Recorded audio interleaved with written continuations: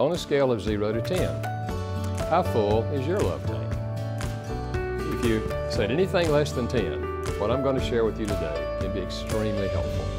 I've been involved in counseling couples for over 40 years, and here's a scenario that happens in my office over and over again.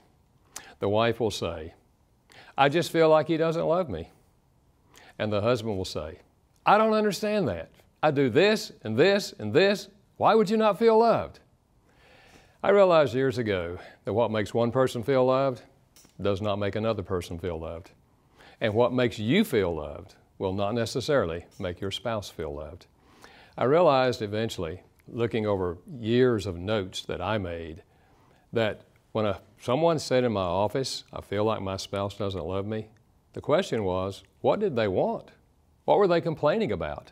And their answers fell into 5 categories. I later called them the 5 love languages.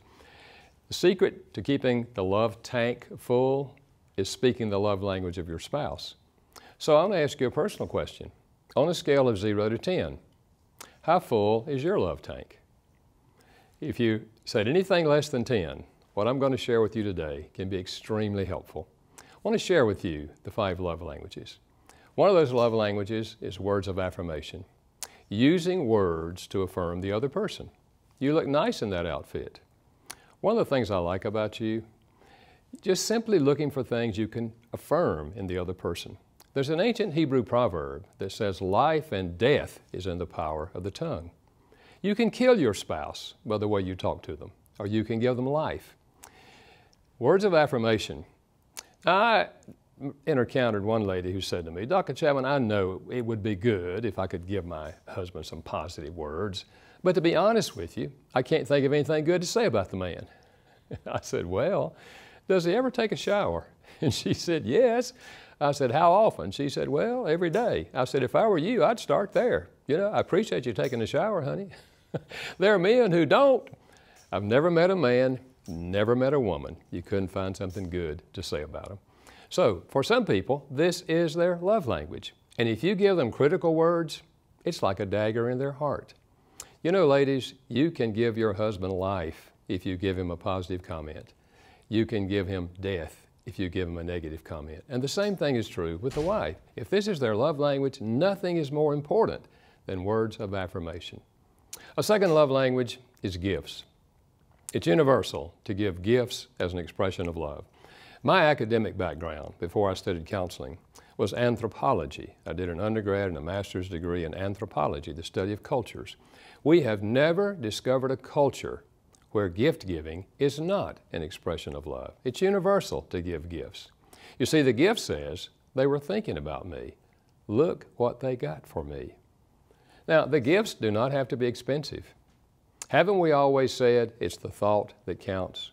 But I remind you, it's not the thought left in your head that counts. It's the gift that came out of the thought in your head. You know, during the summertime, you can get free flowers. You know, guys, do what your kids do. Go out in the backyard and pick one. Every mother has received a dandelion from their children. I'm not suggesting that. I'm suggesting go pick a flower. If you don't have flowers in your yard, go to your neighbor's yard, but ask them and they'll give you a flower. Or you could go to a funeral and ask the family if they would give you a rose. It doesn't have to be expensive. We really are thinking in terms of the other person. But what you want to do, if you discover that your spouse's love language is receiving gifts, you want to keep a list of the kind of things they say, "Ooh, that's nice. Ooh, I'd like to have one of those." Keep a list. Not just for special days. Certainly, you don't want to miss birthdays and anniversaries. But if this is their love language, you want to give gifts on non-important days. It's a powerful way of saying to them, "I love you." In the second segment, I'm going to share the other 3 love languages with you.